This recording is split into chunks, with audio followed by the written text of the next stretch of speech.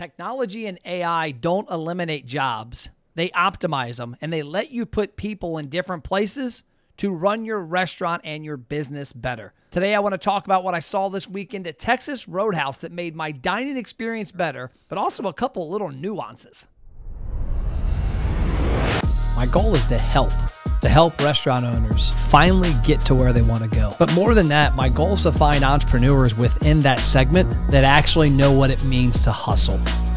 That's my goal.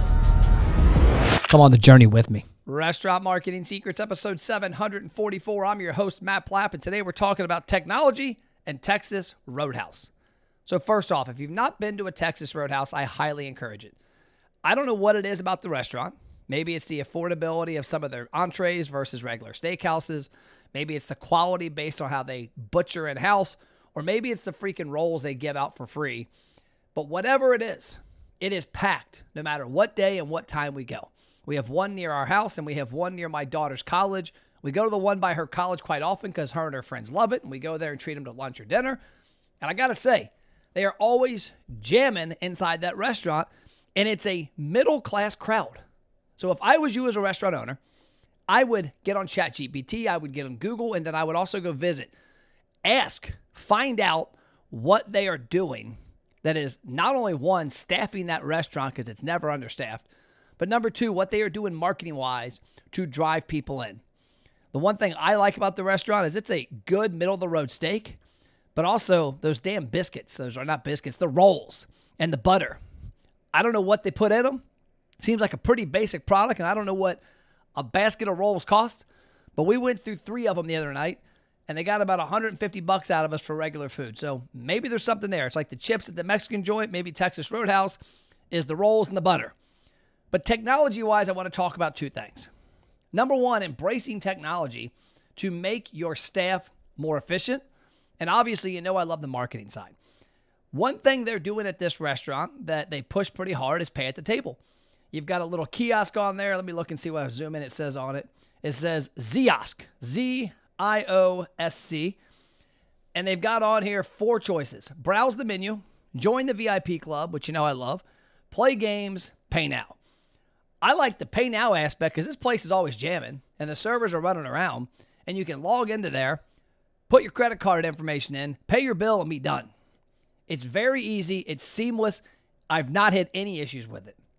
The join the VIP club, again, pretty systematic, pretty simple. I've joined the club multiple times just to try and check it out and see if I can get in there twice and what happens with regards to the duplicates, what they send me. But the one thing that did crack me up about this is when I click browse menu, it gives me a QR code to scan to go see the menu. Now, I'll do a blog post on this because that's a little friction. Now, I would imagine that's because the company they're using for the kiosk at the table doesn't have an integration to put the menu on there, I would assume. And I don't know how big of a customer they are for this product, so I understand from a tech standpoint that sometimes you can't make everything work for everybody. It's just what marketing and technology is. But it would be a heck of a lot easier if that tablet at the table had the menu on there versus scanning. But it is what it is. We've all got a phone. It's pretty simple.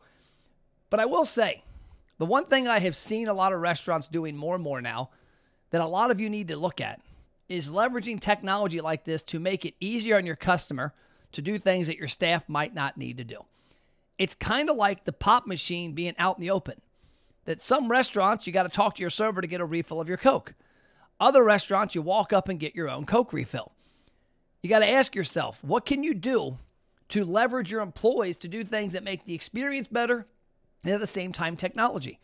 Me handing her a credit card and paying is not that complicated. Me doing it at the table is not that complicated. But if I'm looking at this restaurant and they've got 100 tables and they've got, let's say, 10 servers covering a big footprint, them not having to come and collect credit cards every 90 minutes is going to make it to where they can service the customers in different ways. It's the same with ChatGPT and AI. We've been using forms of AI in our marketing company for probably 5 to 6 years, maybe even longer.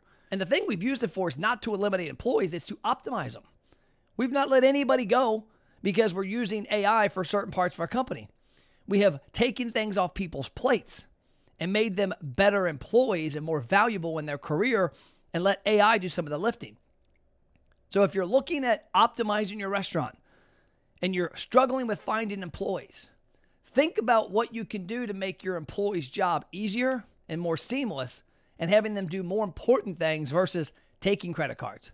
That's all I got. Talk to you tomorrow.